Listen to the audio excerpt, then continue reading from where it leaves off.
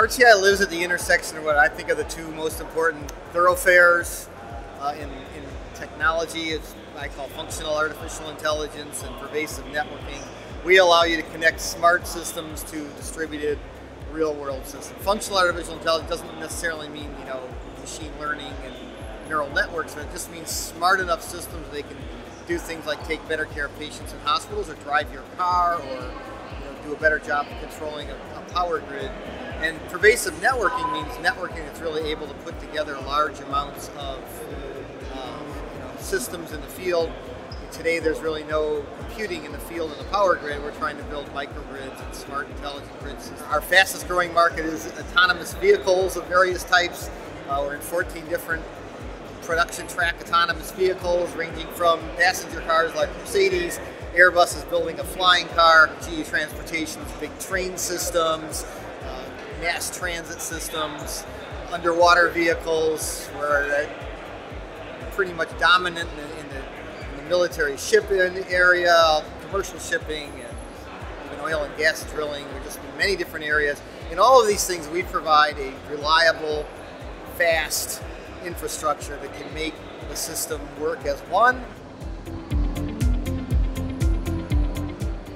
So RTI's role is we're an infrastructure provider. We really we sell trust. We have many customers that are building very important infrastructure. Some of our biggest customers, GE Healthcare, is building over 300 kinds of devices you see in a hospital, like ventilators and respirators and oximeters and ECG monitors, and taking them today are independent devices that can't check up on each other and watch you when the doctors can't, when you're in the room or even in the ICU, and making that an intelligent system. We're actually controlling the largest power plants in North America, Grand Coulee Dam, and now being ported to all the other large hydropower plants in North America, because those are very fast suppliers of power onto the grid, and we can control them accurately and quickly to make that happen. We sell a product called Connext DDS, really a data science approach to connectivity.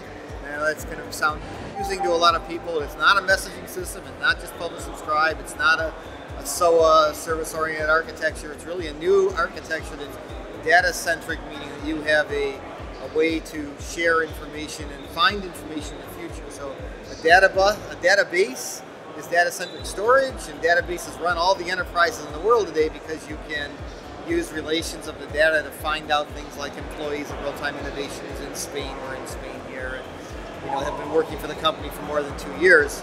You can very selectively find things, but databases only work with old stored data. Notice that your interface is just with the database. The data bus, the same kind of technology, except it's aiming at future data, and it's fast enough to do things like sensor integration, find incoming vehicles, if you're doing an autonomous car, do feedback loops. We even have some customers doing feedback loops in multiple kilohertz range.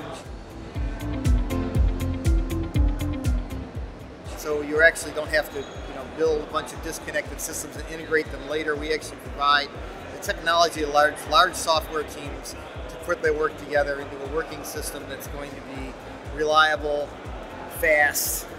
Large software teams connect lots of different things to lots of other different things, and an architecture that will grow with the future to be the wonder of the industrial Internet of Things, which is going to change the world.